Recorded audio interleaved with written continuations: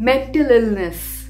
My dear students, at some point, we need to stop fighting mental illness. You see, medication, therapy, and coping strategies only work when we are accepting and embracing of our issues.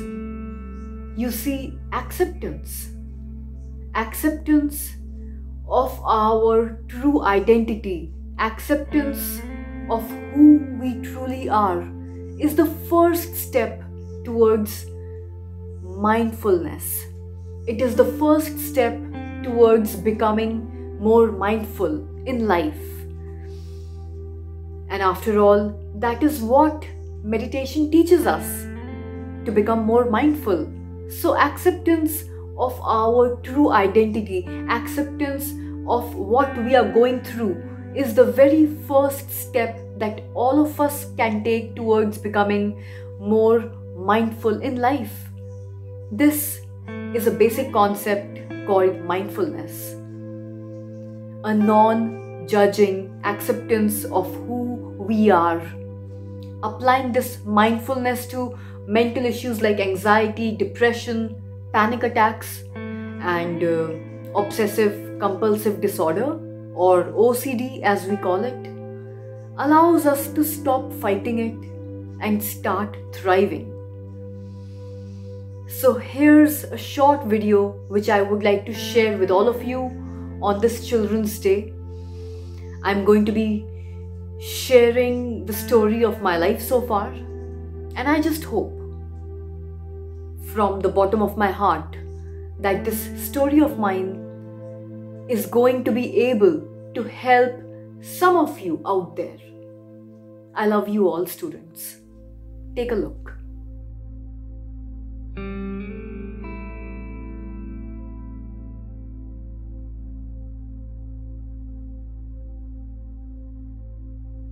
It was recess time at my school, and the kids in my 4th grade class really ran outside, and I lagged behind, dreading the required daily lap around the dirt track. Arriving at the track, I felt my chest tighten. I took one step onto the track and immediately became suffocated. I was suffocating with anxiety. I repeated the step, trying to place my foot perfectly flat and firm on the ground, avoiding any cracks or any rocks. Each step for me needed to be perfect. I couldn't take the next step until, in my mind, I felt completely satisfied with the previous step. I repeated this hundreds and hundreds and hundreds of times. It was a painfully slow process. I knew I didn't have to perform these repetitions, but my mind forced me to. I was only halfway around the track when the bell rang, and suddenly recess was over and I was stuck on the track, and I broke down, crying.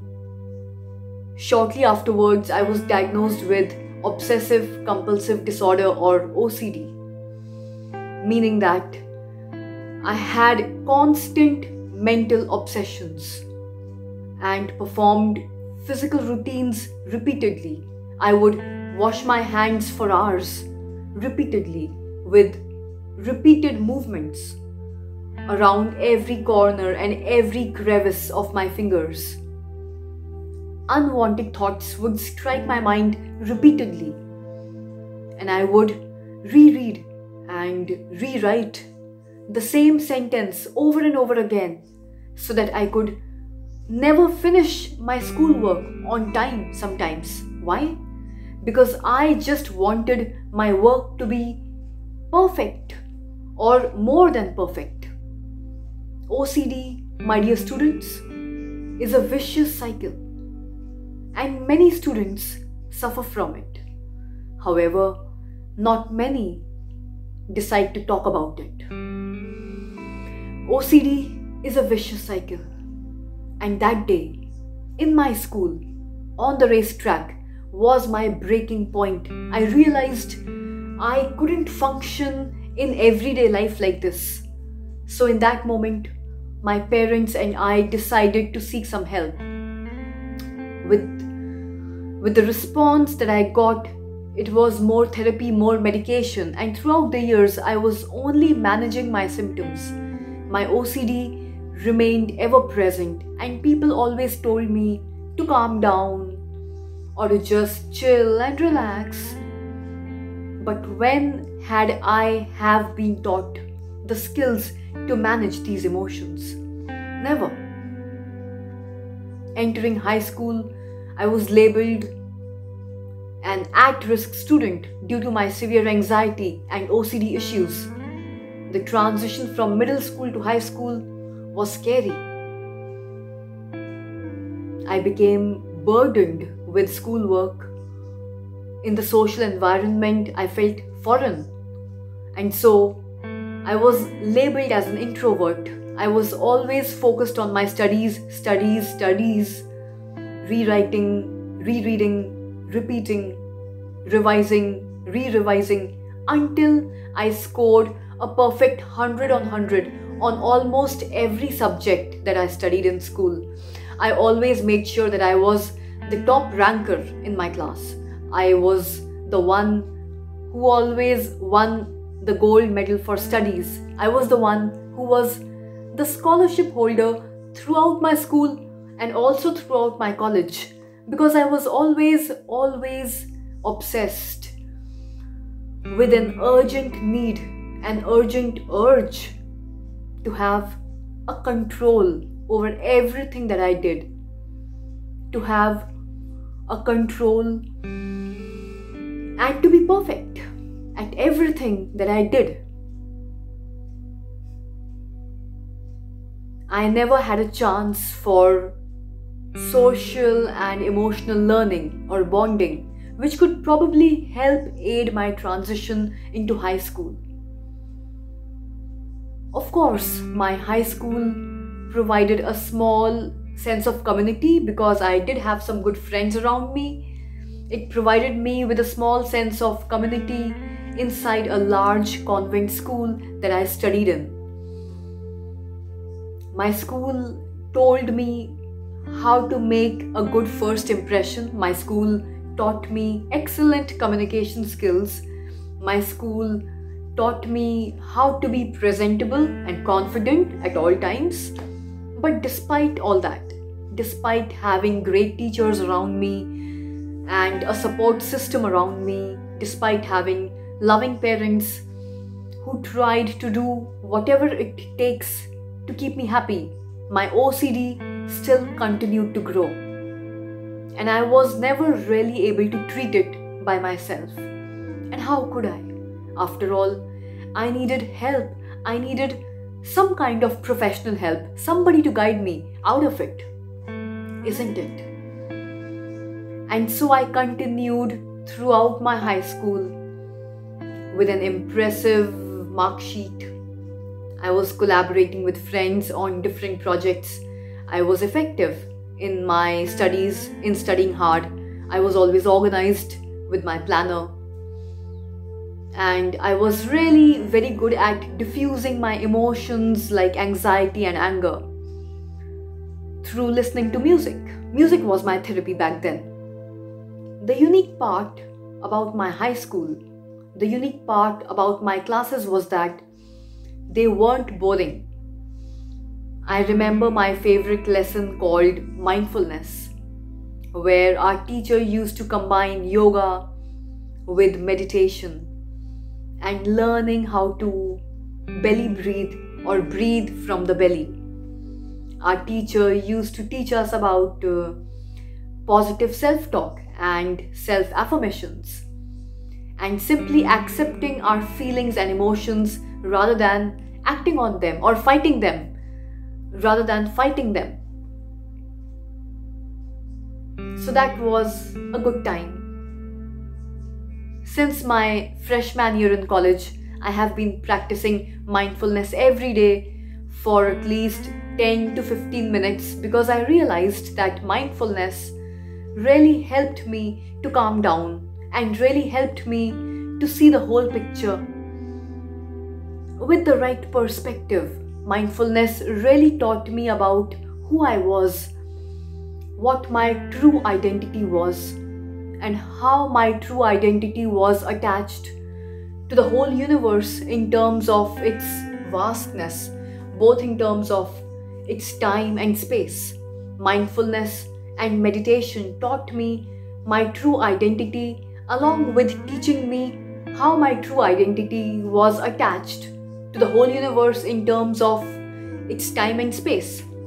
So since college, I have been practicing meditation for 10 to 15 minutes every day. And believe it or not, the track that I always followed in school, the track where I was always obsessed about keeping one foot in front of the other in perfect alignment, I kind of started to forget about that track slowly and slowly over a period of time. So I was a very anxious child at school, but by the time I reached college, I was not so anxious anymore. And now, as I talk to you today, I have my daily workout routine, I have my mindfulness meditation routines which allow me to discover the true nature of my own self, my true identity. I have been a runner always. I am a long distance runner and I have always loved running. And the pain and the endurance which is involved in running forces me to be present, and I derive great satisfaction from this. I learned to be in control of my actions instead of obsessing over trivial thoughts and rituals. Every run was like a little battle against my OCD, and every day after my run, I knew that I had won that small battle. I learned that this kind of social and emotional development is inexplicably linked to academic and future success also. And understanding this connection is very important. Understanding this connection has really helped me and other students around me to excel in their studies. So, as a senior in college, I helped to teach the same mindfulness meditation techniques to my juniors. I decided to help all the freshman students at my college. I decided to help them manage their emotions, their relationships, and their goals in life. And because of my experience, because of my own experience with my own anxiety, I also served as a panelist and as an advisor on a 2-year project on social and emotional development with my university where I studied. Hopefully one day, I will be able to achieve my goal of implementing a program where youngsters, school-going students and college-going students can be given a practical plan, can be given a plan which they can follow on a day-to-day basis to overcome their anxiety and different types of anxieties or different forms which anxiety can take sometimes, like OCD or obsessive compulsive disorder or panic attacks or panic disorders. That's my plan for the future. So you guys have all probably heard the saying that we want to prepare our kids to be the leaders of tomorrow. Well, one of the most impactful statements that I've heard at my university is this. Our kids are the leaders of today, and that we better start treating them like that. So by the end of my senior year in college,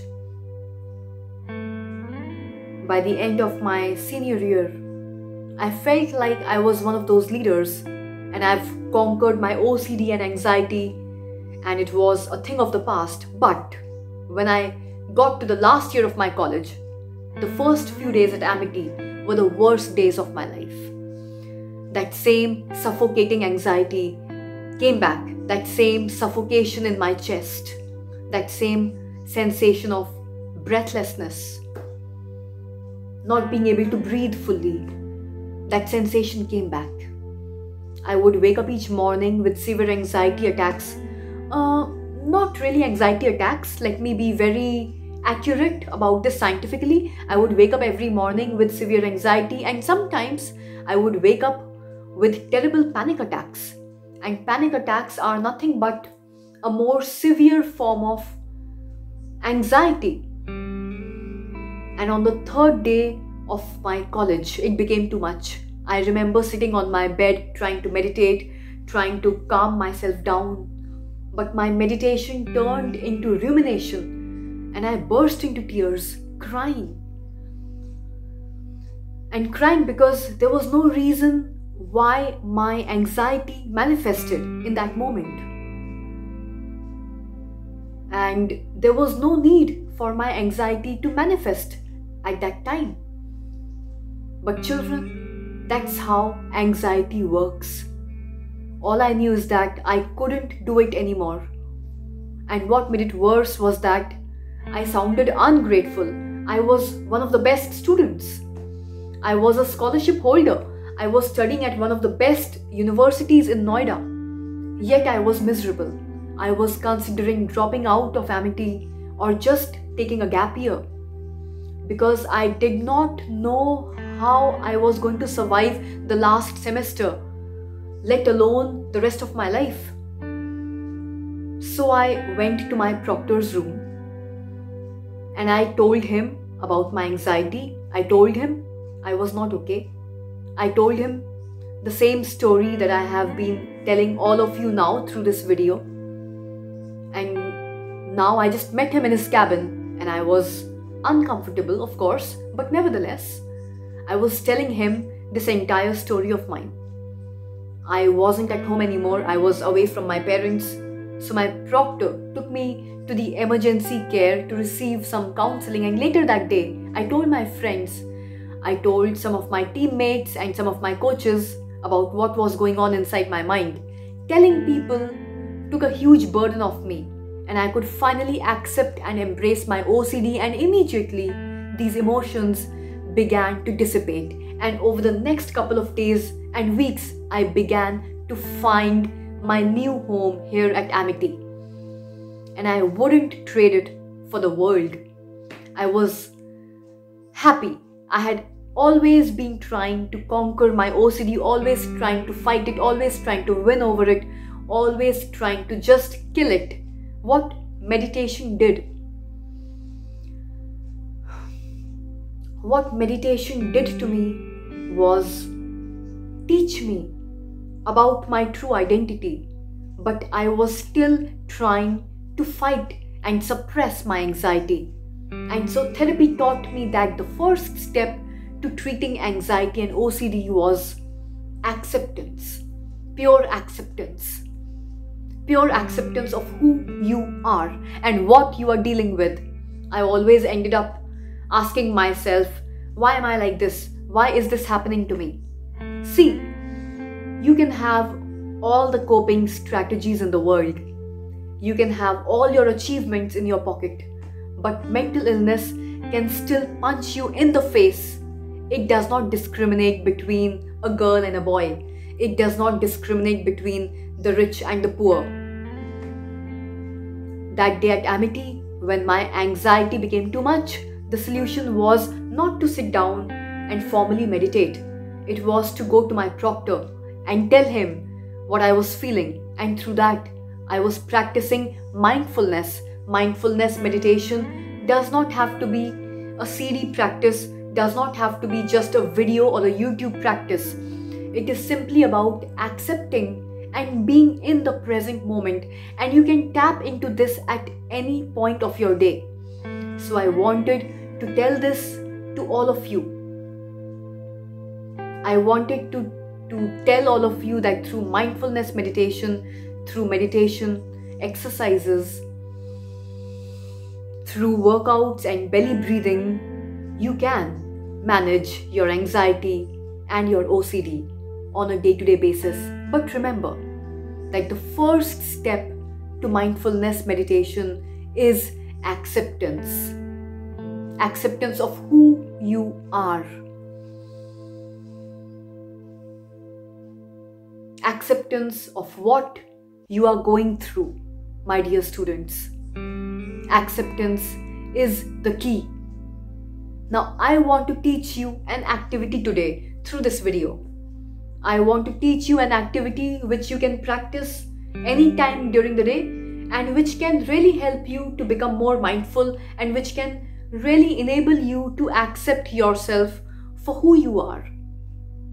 I want to help orient all of you for the beginning of a lesson. So everyone could sit up straight, your feet flat on the floor, your hands can be at your sides or on your lap, and you can just gently close your eyes or leave them softly open. Now I want you to notice your breathing.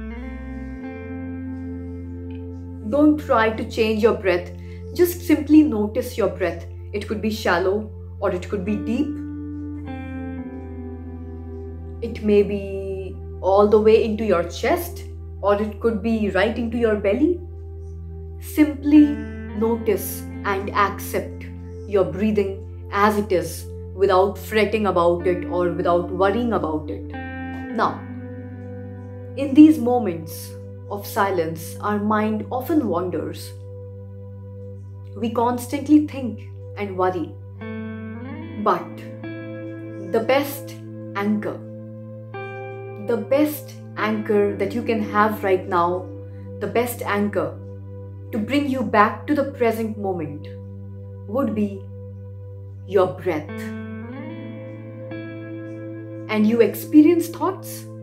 That's absolutely fine, children. Whenever you experience thoughts, simply take a casual note of them and then let them come and let them go with each breath that you take.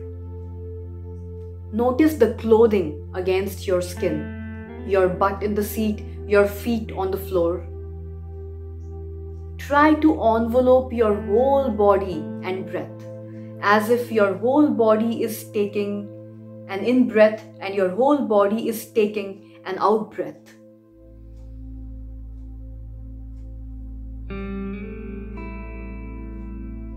Now gently open your eyes and ease yourself out of this practice.